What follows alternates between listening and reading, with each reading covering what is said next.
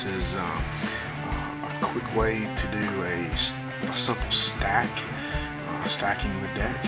Okay, this is the layout of a typical Texas Hold'em game. You got 4 players. This can be my hand, another player here, another player here, another player here, and here's the flop and the river and the turn. Okay, discard pile, or burn pile, and here's the deck. Okay. What stacking the deck is pretty much giving you or someone like your partner or somebody a predetermined cards. Let's say 2 queens. Okay, and this is what we're going to be going for.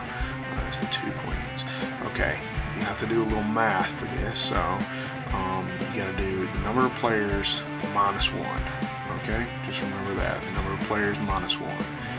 Okay, so I take that number, say the number of players minus 1. I look at my cards and I can do things. This is when you were about to deal, okay, and the cards are still out on the table, and this does require you getting the cards and nobody else mixing up the cards. So try to remember that. But the easiest way to do this is, okay, so I need 3 cards. That's the 4 players minus 1, 3 cards. I've got 1 on top of my queen already, and I want her to be the 4th card down. Okay, so I can take up 2 cards, and this is all we're going to do. This all, hopefully no one's noticing. Okay, so I got 3 cards and my queen. Okay. Now we have a king already behind there. We can go here, and now we got 3 cards and a queen. Stack those, take the rest of these up, and it doesn't matter how you stack the rest.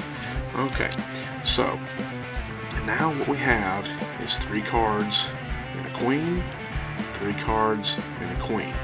Okay, what we need to do is preserve those top 8 cards. In the other videos in controlling cards, we already know how to do this. So we can do this with a simple riffle. Okay, just like so. Okay, shuffle a couple of times for good measure. Okay, and when we deal out, we got 4 players. Remember, so 1, 2, 3. My card. 1, 2, 3. My card. Now I have the 2 queens, and there's no telling what anybody else has got. Something that was previously on there. So my queens would win. Probably this hand, unless another king showed up or something like that, which it doesn't look like it would.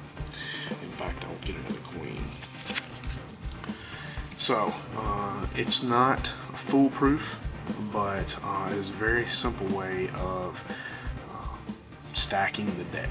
And it's really quick, and it takes no effort hardly at all, except a little bit of math. And that's it.